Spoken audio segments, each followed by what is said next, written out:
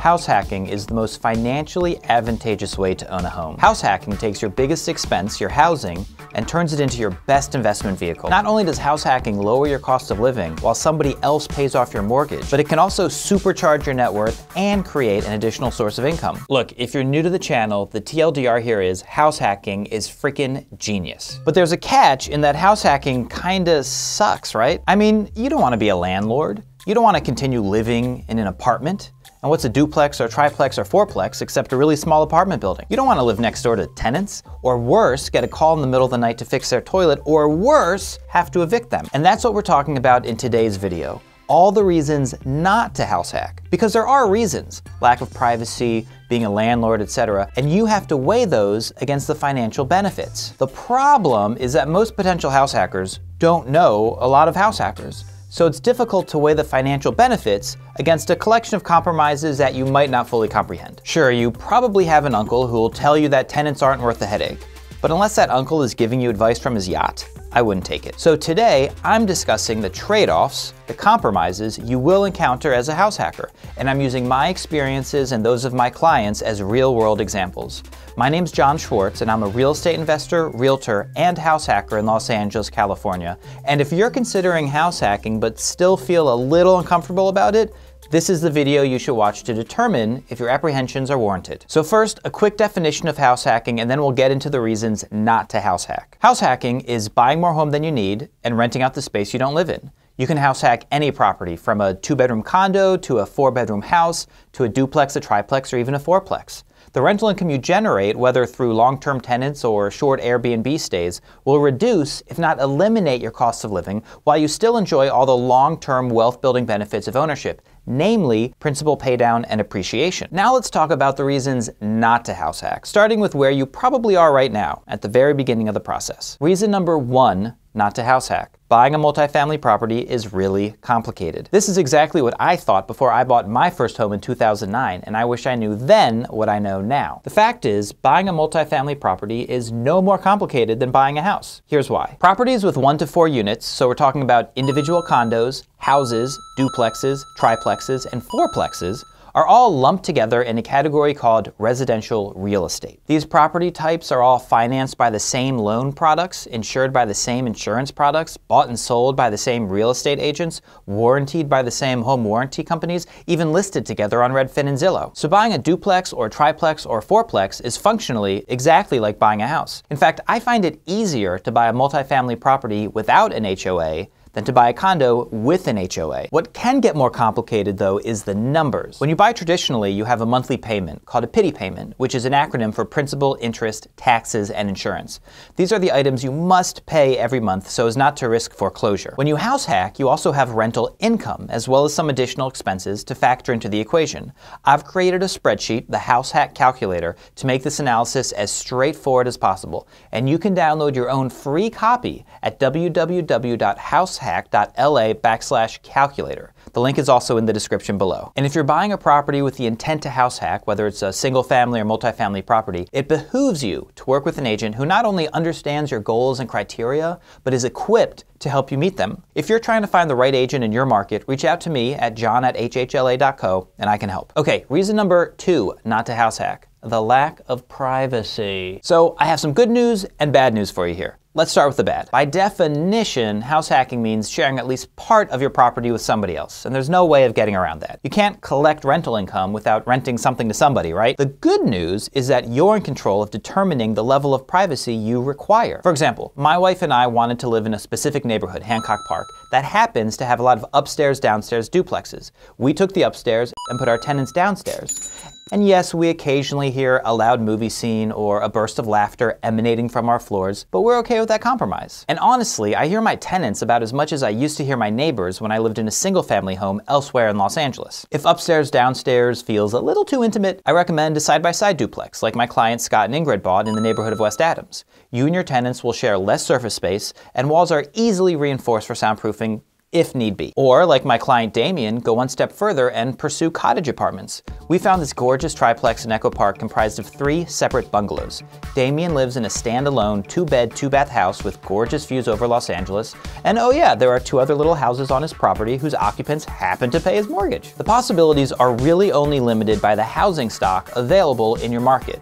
I recently looked at this triplex, which is actually a very private single-family home with an upstairs-downstairs duplex in the rear. Or this house plus ADU, which has entrances for the 2 living spaces on opposite ends of the property. And notice that the separation between the house and the ADU is on par with the separation between the neighboring houses. When your neighbor is your own ADU, you get to choose your neighbor. The point is, you decide how much privacy you need in your house hack, and then you can explore your market to see what options exist that meet your requirements. Moving on. Reason number 3 not to house hack. Being a landlord is a giant pain in the ass. We'll talk about tenants in a second, but with this objection, I'm really referring to landlord-specific work, like listing an apartment for rent, screening tenants, collecting rent payments, tracking expenses, etc. A decade ago, I would have conceded that yes, this is a lot to take on. But in the last few years, we've seen a ton of all-in-one online tools that make landlording pretty easy.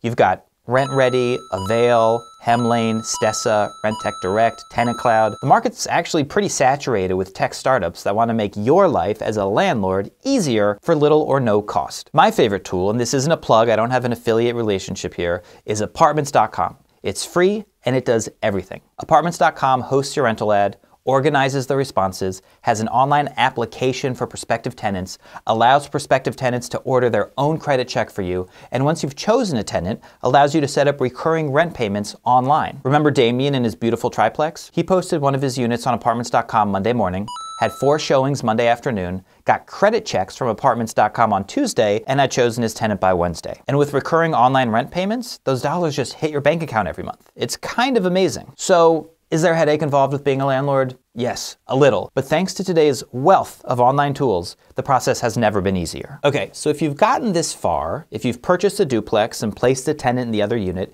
you might start to fear reason number 4 not to house hack, dealing with tenants. If you've been a tenant, you know how good tenants have it. Air conditioning goes out, call the landlord. Toilet won't flush, call the landlord. When you house hack, you put yourself on the other side of the equation. Now you're the one getting the phone call in the middle of the night about a clogged toilet, and you're the one who has to fix the problem. And I bring up clogged toilets because this is specifically what most people fear, getting a call in the middle of the night to fix a broken toilet. This is exactly what your uncle, who doesn't own a yacht, will warn you about. But here's the reality, and I say this from my personal experience owning and living in single-family homes from 2009 to 2019, and then a duplex from 2019 to the present. As soon as you purchase a home, and I'm talking about a regular house here, not a multifamily property, you become responsible for it and all its components. The refrigerator, the water heater, the furnace, the light switches, the plumbing, the roof. Not to scare you, but these are all components that, from time to time, break. So, as a first-time homeowner, you quickly develop a little Rolodex of people you can call when problems arise. Within your first year of home ownership, you'll have in your phone the numbers of a decent handyman, a reliable plumber, an electrician, etc.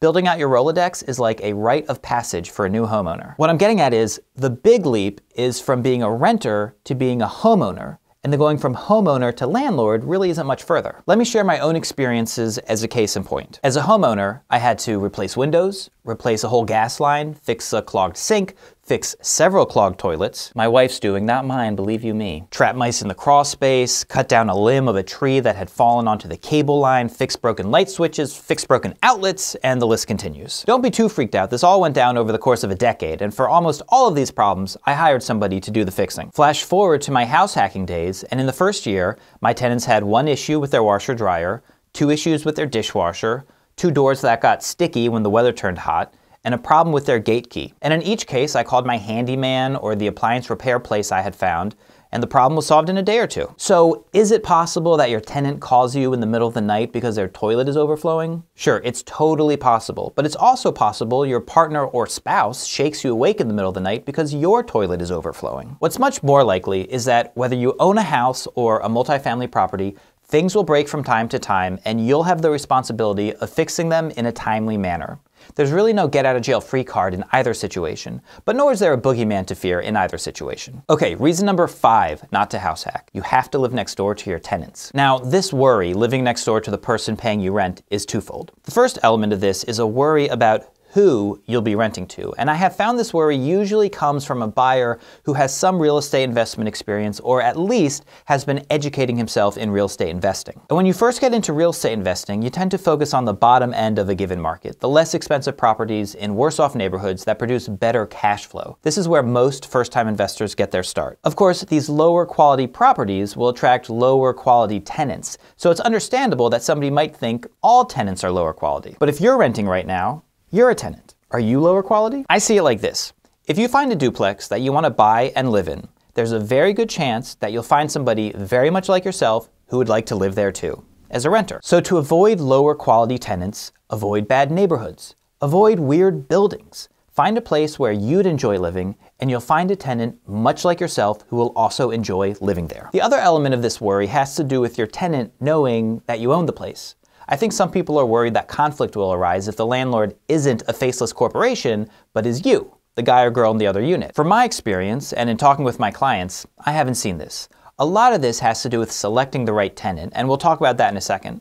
But if you really don't want your tenant to know you own the building, tell your tenant you work for the owner of the building. I have a client, Pedro, who does this at his duplex in Long Beach. As far as his tenant knows, Pedro works for a guy who owns a lot of rentals in Long Beach. And while Pedro can relay requests and answer questions, everything is really up to the owner. All right, we've saved the best for last. Reason number 6 not to house hack: the possibility of evicting a tenant. Look, for any real estate investor, the worst case scenario is an eviction. It's stressful and it's expensive. So the first order of business is preventing an eviction in the first place. The most effective eviction prevention occurs when you select your tenant. Select wisely and you won't ever have to worry about evicting. Here's why. Firstly, Americans can be separated into 2 groups: those who care about things like their credit score, and those who don't. Your first task when reviewing applications for your rental unit is to identify that first group.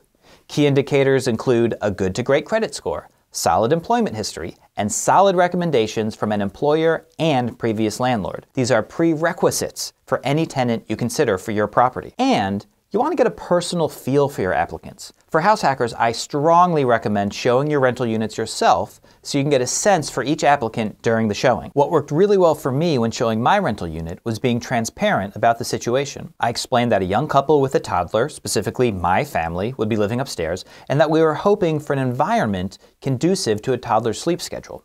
Some people heard this and understandably lost interest in the unit. And the several parties who did apply for the unit actually liked the idea of a quieter home front.